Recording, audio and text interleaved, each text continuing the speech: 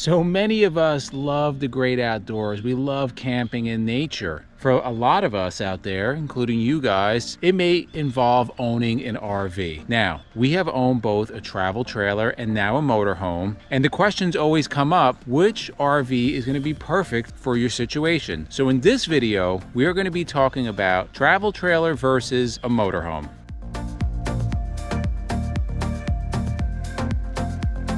If you don't know us, I'm MJ, this is Izzy, and we are Endless RVing. We're the channel that brings you the best in RV DIYs, product reviews, RV tours, and so much more. If you're new to the channel, we invite you to subscribe below, hit the notification bell, and if you're back for another video, we thank you for joining us.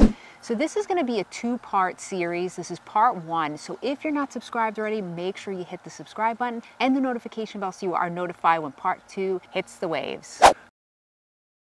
So let's get right into this. Number one, what everybody always asks is going to be the price. Now, generally speaking, a motorhome or anything motorized is going to be more expensive than a travel trailer. Now, there are exceptions to every rule. For example, if you buy some of the bigger Airstreams, they are upwards of $140,000, $50,000. That will be more expensive than most entry-level motorhomes. But if you're gonna go high-end motorhome versus high-end travel trailer, motorhome is gonna be much more expensive in initial purchase price.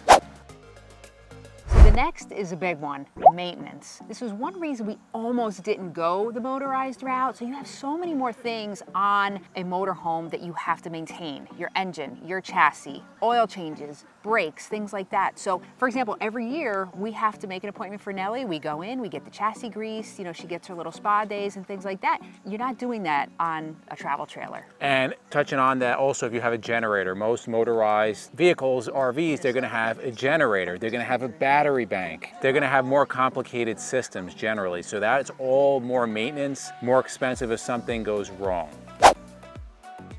Okay, the next thing a lot of people don't think about it is going to be fuel costs. Whether you're gas or diesel, most of the time it's going to be, you're going to get less miles per gallon with a motorhome. Now, there are exceptions to that. If you have a little, you know, Class B, tiny little thing, you're going to get good gas mileage. But if you are towing a trailer, we used to get about 13 miles per gallon, which is pretty bad. On a motorhome, on a good day, we get about 7.4, and we're gas. If we're in a diesel, you're even more expensive. Right, diesel fuel is way more expensive.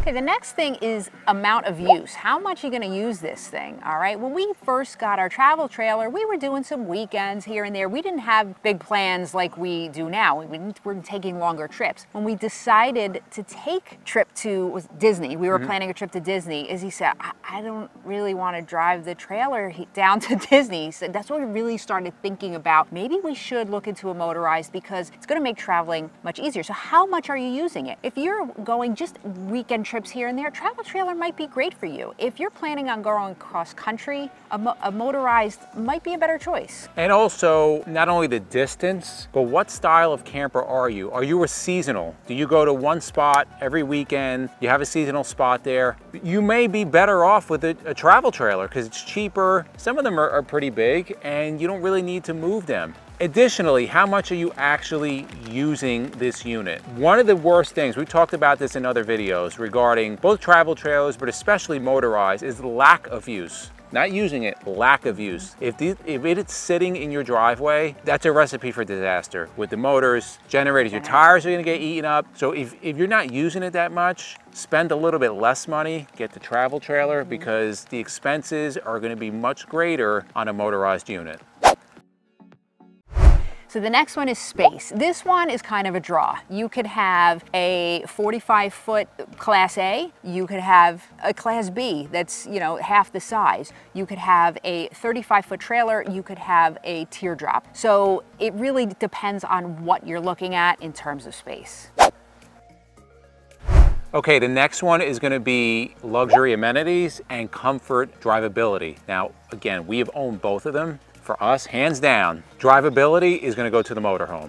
So when we drove our trailer, the max was like 4 hours. When who drove our trailer? When I drove the trailer. Max was 4 hours. It was just it was fatiguing. Like, it was physically and mentally fatiguing. The wind blowing you. We had anti-sway bars, all that stuff, whatever. We've driven the motorhome up to 18 hours. Now, we don't recommend that, but we can regularly drive 6 to 8 hours without a problem if we switch off. Now, talking about luxury and amenities, again, traditionally, on a motorhome, you are gonna have more amenities. You're gonna have hard countertops, you know, you're gonna have some of them marble countertops and real backsplashes with tile and granite and tile floors. It's just, you're gonna get a lot more choices in a motorhome versus a trailer. It's what you want. And then we have insurance. In most cases, your insurance costs on a motorized are going to be higher. Yeah, it's simply because it's usually gonna cost more to repair and replace a motorhome. But in addition to insurance, you're gonna have registration fees, which are going to be more on a motorhome, and you're gonna have titling fees. A motorhome, you has to be inspected every year, or 3 years, or 5 years, or whatever your state is. If you have a diesel motorhome, there's even more restrictions on that. So all across the board, pretty much on a motorized unit, it's gonna be more expensive as far as fees. So make sure to subscribe because part 2 is coming at you soon. In the comments below, what do you like better, a travel trailer or motorhome, and why? And for myself and MJ, we thank you guys for watching, and we'll see you on the road.